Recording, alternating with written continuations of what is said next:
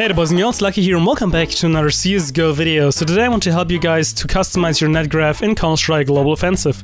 So if you have no clue where the net graph is, right here you want to do these commands besides the net graph 0 obviously, but the net graph 1 down here, and you will have this thing pop up.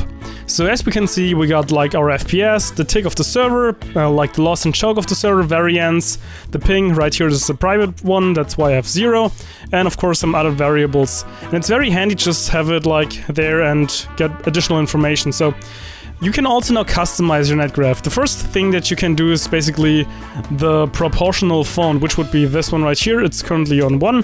However, we can also put it to, for example, 0.5. and it will be a lot smaller right here.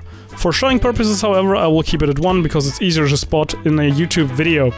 Another thing that you can do is, of course, change the position. So right here is at 1 again, and you can, however, put it to 2 as well, which will put it in the middle, and then you can also, for example, put it in 3, which will put it all the way to the left side, so you can really customize it if you want to have it on the left, or the right, or in the middle.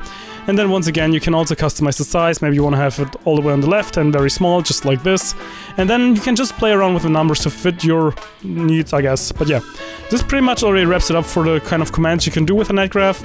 Right here you have all of them, and once again, I just executed these here.